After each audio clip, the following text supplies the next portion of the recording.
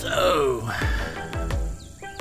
these lugs should be 21 millimeter, and you can see it won't, 21 won't fit on any of these. And I've used the other 21 millimeter, make sure it's not the socket, and I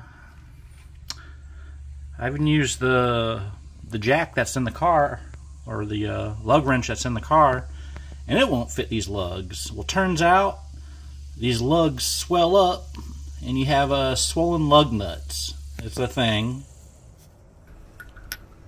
I've taken one of the lugs off, and just to show, it will not fit in a 21 millimeter.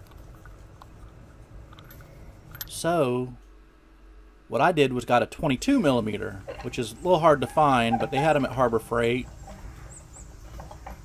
And they'll be a little loose, so you just have to be real careful and not strip any of the lugs while you're taking them off with the 22 millimeter. And normally they'll stick in there after you get it off. Only a few hits. You can punch it through the back, or you just keep tapping it. There we go.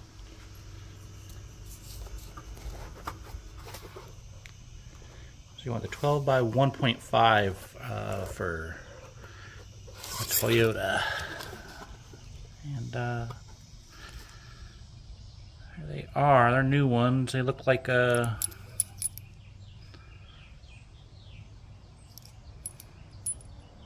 this,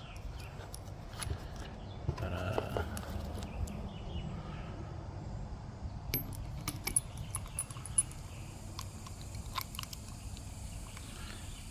these ones fit. So now with the new lugs in place, let's torque them down.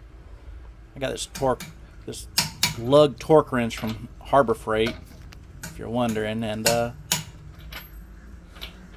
I normally don't torque them, but I finally got this wrench, so now I'm torquing all my lugs.